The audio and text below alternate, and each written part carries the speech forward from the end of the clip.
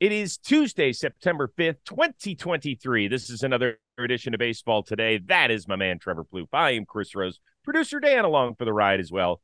Did you just say you were cold before we started? Like, chill? Dude, it just changed so quickly here in Los Angeles. Like if you look outside right now, Chris, there's dark clouds. It's cold. Yeah. Good. It went from being 100 degrees to now Yes. this is a little shock to my system, but I'll be okay. Okay, thank God. Somehow you'll make it and survive. Good. I know you look good. You look lean. You look strong. You're ready to go. Because I got 5 really tough questions that I did definitely send to you last night. But let's start with the tip of the cap, and it's the reason I'm wearing the Oakland A's lid. Janny McCauley, I believe is her name. She covers sports for the Associated Press in the Bay Area.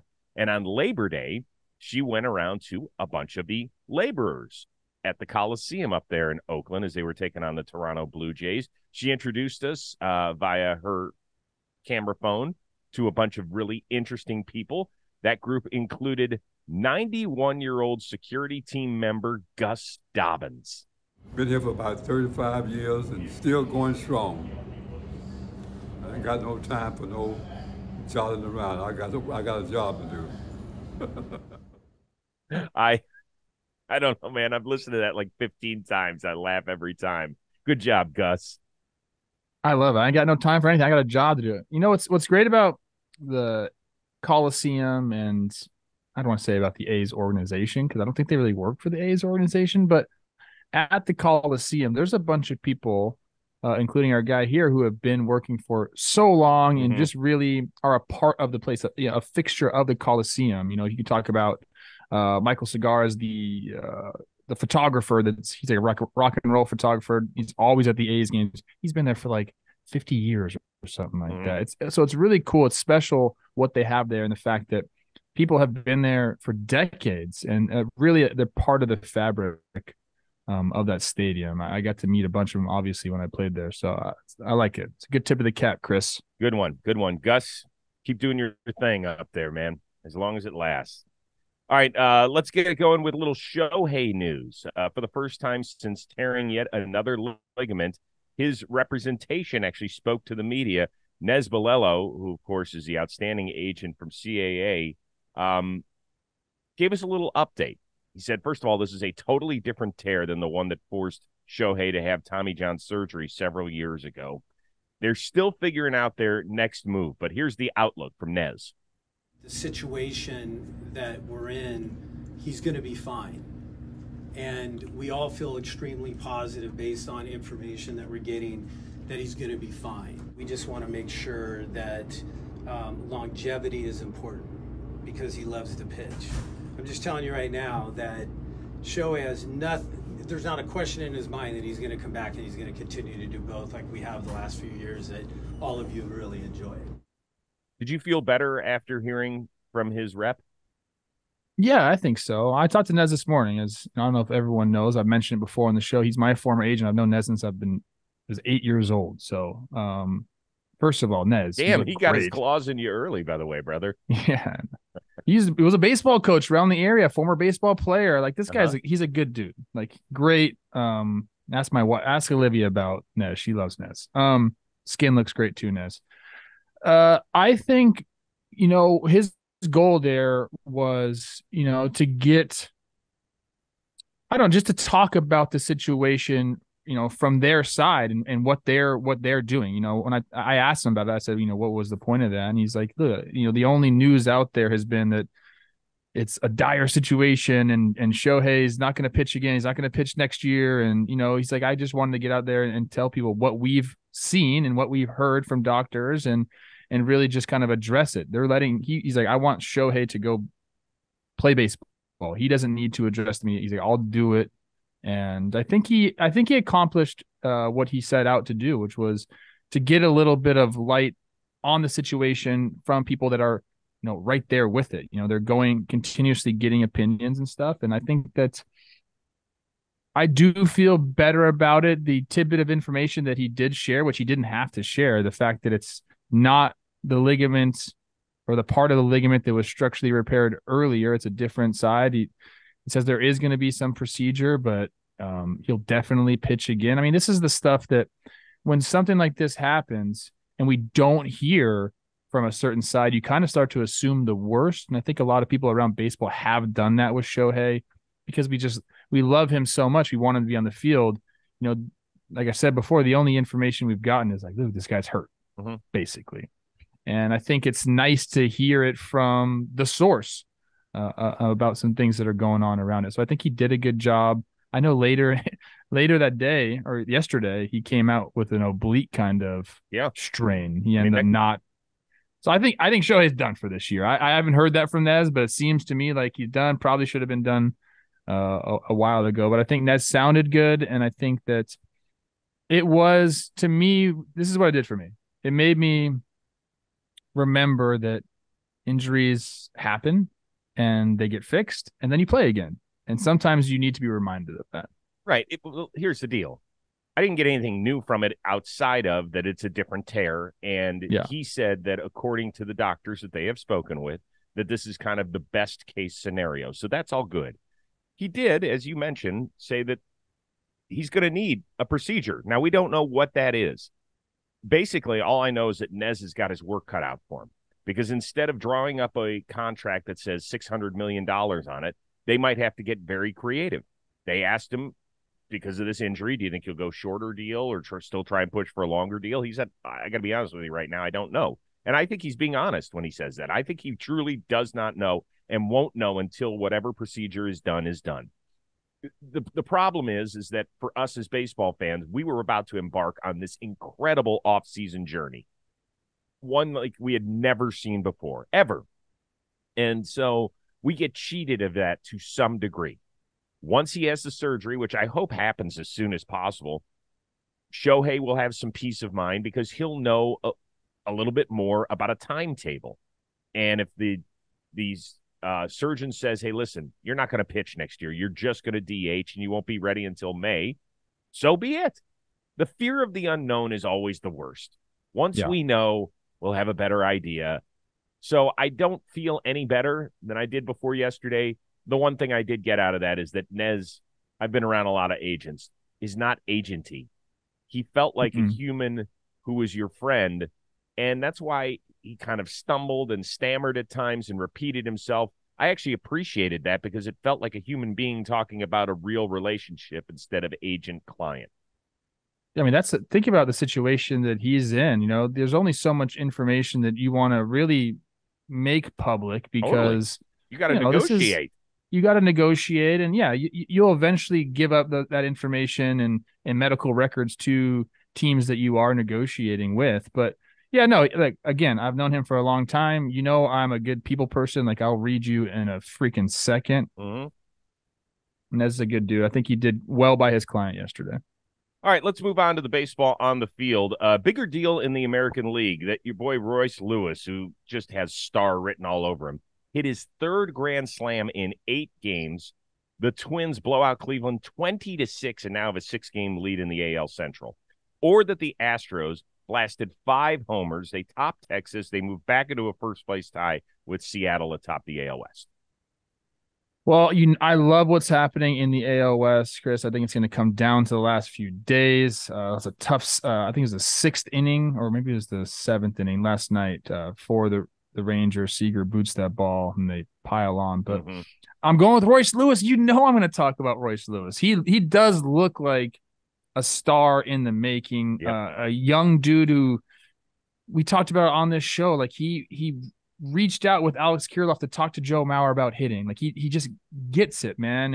And that swing right there, I know people are like, oh, it's a 2-0 fastball. Like what else is he going to do with it? Like if you watch the rest of his swings in that swing, that was a very controlled swing right there. And that was after Lucas Giolito I think he had walked 3 of the previous 4 batters all over the place. You don't know you're going to get a pitch right down the middle there, but you need to look for it.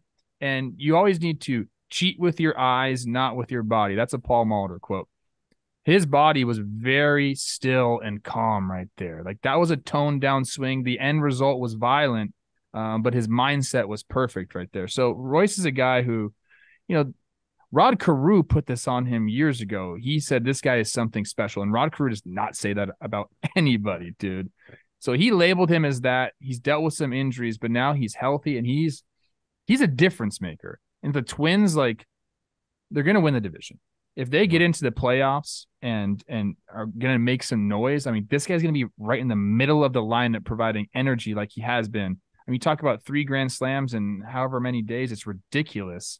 But he just looks like a polished player right now, and one that we're going to be talking about for a long time. So I think that was big. The game itself, Chris, was just a travesty. Like, we need to figure out something. I don't want to go into it too much about bringing a position player in the 6th. I know what Terry Francona was doing. He was saving his bullpen. He knew the game was lost. I understand that. But are you kidding me? 4 innings of a position player? Like, that's not it. I don't get it. But Royce is kudos I'll end with that. Kudos to David Fry. Good for him, man. Threw almost 70 pitches. He became the first position player to throw at least 4 innings since Jose Oquendo in 1988. And, oh, by the way, that was a 19-inning game, so he's kind of forced into action. How about Joey Gallo's homer off him? Yeah. I mean, listen, poor guy. He said, I was just trying to throw as many strikes as possible. His strike-to-ball ratio was exceptional. It's just a lot of his strikes ended up in the seats. I told you before yesterday, or even when the Guardians got all these guys on waivers, that it was still a major uphill climb. Like, they were probably going to have to sweep this series, and we all know it's tough sweeping a good team. So I was sad. I was demoralized in part because my buddy Lucas Giolito had a disastrous debut for my baseball team. It was so bad, I forced the family to go eat ice cream last night. That's how bad it was. We all when I texted you, did you really not? You really haven't seen the game? You're joking. Okay. I was fucking around. But I'm not saying this because I don't want to talk about the Cleveland-Minnesota game. I am worried about the Texas Rangers. I tweeted something about it yesterday. I said, I'm not even a Rangers fan, and it just makes me sick to watch their bullpen. Now, this really started with Andrew Heaney. He couldn't get through 5 innings. He had a 3-0 lead. It seems like every day the Rangers just ought to start with like a 3 or 4-0 lead because that's the way every game starts for them, and then they just fuck it up. They have dropped 13 of their last 17. Since August 16th, they are tied for the worst record in baseball with the Colorado Rockies, who are a putrid team. The Texas Rangers are not that bad, but for God's sakes, when Bruce Bochy and Mike Maddox look at each other and it gets to the 6th inning and their starters run out of bullets, and by the way, that's going to happen way earlier than the 6th inning tonight because Nathan Eovaldi's thrown in a game for the first time since mid-July with no rehab starts. So he's going to go like 3 innings, and now they have to fill 6 innings. So when that happens, Bochy and Maddox look at each other and they go, what the fuck are we going to do now? Like, it's a disaster. It's a disaster. Chris Young did not get them enough help. They knew that Chapman and Stratton was not going to be enough, and those guys haven't been good. It is horrible watching this. We thought, well, maybe this has a chance to be a 3-team race. The Rangers are hanging on by their fingernails on the edge of a cliff because the bullpen sucks so bad. Tough watch. Yeah, I agree with you. It has been a tough watch. I believe I just did the math. I think they're straight up 500. There are 500 ball clubs since June 1st. And I get it. Listen, they've had to deal with a lot. They missed Seager for a few weeks, and he has been out of this world great. Jacob deGrom got 6 starts. I understand that. Like, I'm with you. But, man, the easiest thing to revamp at the trade deadline is your bullpen. They picked up Chapman at the end of June. They picked up Stratton at the end of July, and that has not been enough. Hasn't been enough. And Chris Young, of all people, should know. I know they don't play outdoors anymore in Texas, but your bullpen in that state is always the first one to go. And it's what, the Astros in recent years remade their bullpen, and it ended up helping them get a second ring. There was a huge component for them. I mean, there's only so much pitching help this guy could bring in. He revamped their rotation before the year. He brings in 2 starters plus Chapman plus I mean, dude, that's a lot of bodies to bring in, Chris. You can't just bring in like 30 relievers. Well, hold on. He couldn't have gotten a spare reliever in the Scherzer deal. I'm just saying, like, it's not like he didn't do anything. And I'll say this. I get what you're saying, and I just told you there are 500 ball clubs since the beginning of June. But I think again, you put this team in the postseason. Everything changes in the postseason, dude. Like everything changes. You have any faith in them when you get to the postseason? 100%. It's all about, I have faith. No way. 100%. No way. Yes. It's all about your bullpen in the postseason. There's no way. It's about who out homers the other team in the postseason. And guess what this team can do? They can absolutely bang. They can overcome some bullpen deficiencies. Now, do you want to have a strong bullpen going in? Sure. But Chris, again, let's think back to the last 3-4 years in the World Series. All those teams that won, save a few, had bullpen issues coming into it, including the Atlanta Braves, including the Washington Nationals. You can ride one or two guys if they get hot in the postseason. We've seen it time and time again. So, like, is it bad right now? Would I want them to be running in with a flush bullpen going great? Sure, but that's not baseball. Sometimes you just got to get hot at the right times. But I'm not willing to give up on this team whatsoever. I want to see them stick around for the last few weeks because they all play each other atop that West. But, man, it is ugly. We'll talk more about this series tomorrow because Scherzer and Verlander go at. Should be good. Today's episode of Baseball Today, it is sponsored by your good friends over at Shady Rays. I want you to take on the sun with gear that is built to last.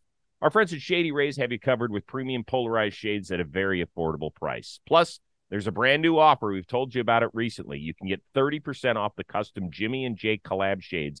Use the code JM30. I tried both pair on when we were shooting floorball recently. They are both exquisite. You kind of get a different feel with them. You know, Jake, you got the well-dressed Wednesday. Jimmy, you've got the guy who's just willing to grind while still looking cool.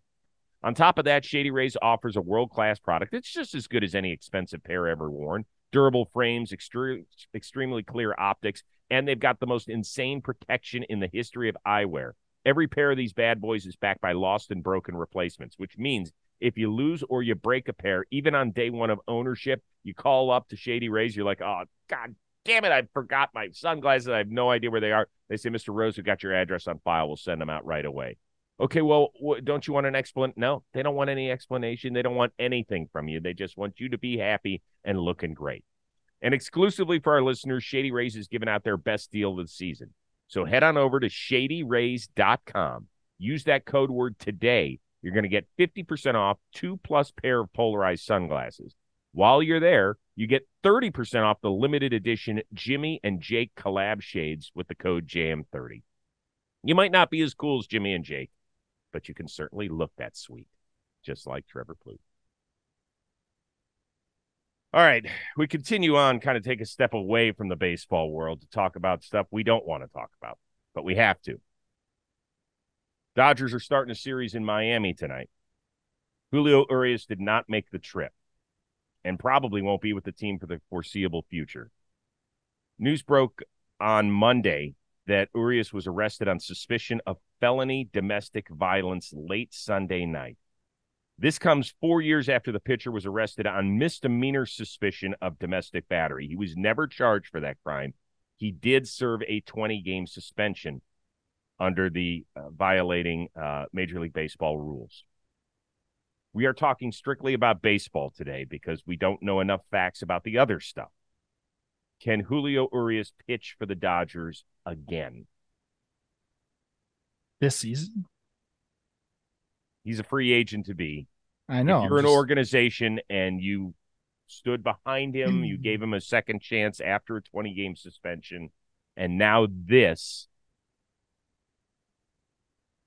I don't think he was ever going to sign back with the Dodgers, but I think that this does end the relationship between Urias and the Dodgers. Yes, if you're asking me that, in my truthful opinion. Now, again, yeah, we don't have all the facts in front of us, or we don't know what happened, and there's a lot of things that could come of this. But I think the way the Dodgers have approached this, especially like you said, this is the second time this has now happened. He did serve that suspension. We saw what happened with Bauer. I think that they're an organization that, and kind of rightfully so, should really just not be associated with this type of behavior. So right. If you want me to answer your question, I don't think he pitches for the Dodgers again. Do I think he pitches for somebody else again? We have to see what happens with this case. Right. I think there's a chance that if something comes out and it's something bad and he ends up getting charged, convicted of domestic violence, then I think that the chances of him pitching for another team again are probably slim, to be honest with you. If the charges get dropped and he doesn't have any conviction against him, then I think a team will take a chance on him. He might have to serve another suspension. But there's a lot of stuff out there. I don't think the Dodgers were going to bring him back, and I think this definitely ends the relationship. So there's a lot of components of this, some of which we can't talk about because, as Trevor said, we don't know facts at this point. And so we would be assuming, well, if he did this, then this. All we know are few things. Nobody has ever been twice suspended under this act, this violence act in Major League Baseball. This is going to be something that's going to weigh heavily on Commissioner Rob Manfred because by the agreement, you don't have to be formally charged or found guilty in order to be penalized via suspension. You can say, oh, well, that's not fair. These are rules that have been agreed upon between the owners and the players. Yes. Okay? So you don't have anything to complain about. The rules are the rules. The other aspect of this is what does it do to the team right now? I'm sure that a lot of those guys in that clubhouse, just like the Rays players were several weeks ago when we first heard rumblings about the Wander Franco stuff, they're trying to compartmentalize. They're trying to move on, but I'm sure some of them are shaken.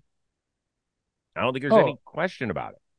100%. Yeah, I mean, and it's tough to talk about like the baseball aspect of this because the allegations are serious, and I have no tolerance whatsoever. I'm a zero tolerance domestic violence guy right here. So I just this to me is just unacceptable. Really, like, why are we putting ourselves in any position like this? That's kind of my thought process on it. But yeah, I mean, this leaves, if we do have to talk about the baseball side of this, we have to, because this is part of what our job is. It really is a blow to the Dodgers rotation. I know he hasn't been pitching great as of late, but I was a believer in the fact that he could turn it around. Postseason comes around, things change. Now it's what's the rotation going to be like in the playoffs? In the playoffs, excuse me. You got Kershaw, and you got Bobby Miller, and you got Lance Lynn. Those guys are a lock for a start now. All of them, they are. And then after that, it's Pepio, it's Sheehan, it's maybe Walker Buehler, piggybacking, bullpen days, all this stuff. So it definitely changes the Dodgers equation of how they're going to approach a postseason starting pitching lineup, because Urias is going to be in it, whether he was struggling at the end of the year or not. He was going to start a playoff game, but now he's obviously not. He has 23 career playoff appearances, including a half dozen starts, in ERA a little bit over 3.5. So he was a guy that they could rely on. And let's remember who was on the mound in 2020 when they won the World Series for the first time since 1988. He was a huge part of it as he moved to the bullpen and gave them a lot of meaningful innings. That's the baseball side of it. The rest of it will play out as it plays out. We will promise to talk about it when. What? Never put yourself in this situation, guys. We're talking about a freaking guy who is just about to become a free agent at what age? Well, he's 27. 27? Trevor, what are you doing? I know this goes way beyond that. Way beyond that. Because I know. I'm just saying. What? And by the way, this isn't. I want to get this very clear. This is not a sports issue. This is not a baseball player issue. This is an issue. It's an issue in there are podcasters, there are attorneys, there are people who work in sanitation, there are every walk of life, unfortunately, is where we have to talk about this. For God's sakes, if you have some sort of anger management issue or if you have friends who do, don't ignore this stuff. God, it just ruins lives. I can't. And you're right. I feel sick that we have to talk about the baseball side of it, but we do. This is what we do. This is what we do, and it's a fairly sizable baseball story. Okay? But we can move on. I know. I just can't. It makes me upset because, like, come on. Yeah. I don't know if people are going to like that I say this or not, but, like, be a man. Like, men don't touch women. That's number one rule. I've already started telling my son about that. He's 8 years old, dude. You need to at a very young age. It's one of the first rules you learn as a man. You don't touch women. You don't. Right. Hey, listen, you can raise your kids any way you want to. I have actually used when something like this has happened from a very early age. And people know I have 2 sons that are almost 23 and almost 18. We started talking about it. Every time an incident would come up, we would reinforce it. Hey, you know that it's not okay when a woman says no, you stop everything. If you're feeling angry or upset, you leave where you are. You call me, you call your mother, you call somebody else. Now, I don't know if it's right for everybody. That's how we've done it. I'm not here to preach. It's just how we've done it. You can preach. Well, but I can't tell people how to run their lives. I think you can tell them that one. I think that's okay. That's like a universal truth there. Yeah, but I mean, like I said, maybe that doesn't work for everybody. I hope it would. But also be the right example. Yes, totally. My father was for me, and I'm trying to be it for Josh and Brady. Let's get back to the games we play. Biggest story out of the NL wild card on Monday. Justin Steele shutting down the Giants. The Reds winning a big one against the Mariners. Phillies posting a 7th straight multi-homer game. They went out in San Diego. Merrill Kelly, a career-high 12 strikeouts to help the D-backs stay in it. Anything catch your eye or ear there?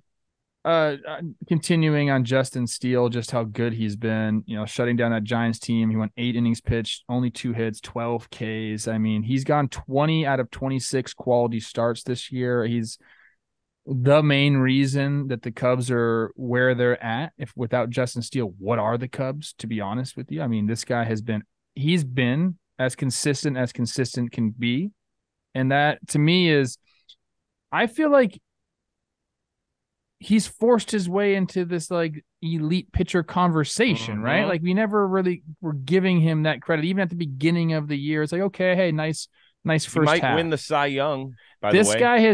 This guy has put himself. Now, when you talk about the elite pitchers in the National League, you have to mention Justin Steele or else you're a casual. Right. So I think it's a big deal. And again, it's like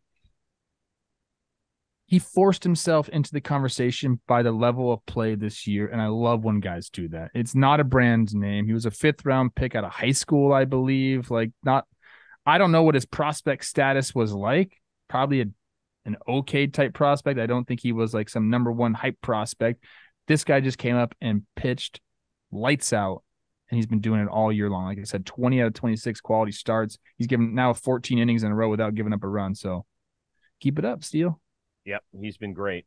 The other part of that equation was who they did it against, and it's San Francisco, who's really struggling at the time where they need to kind of get their shit together. That's back-to-back shutout losses. The game before that, they scored 1 run.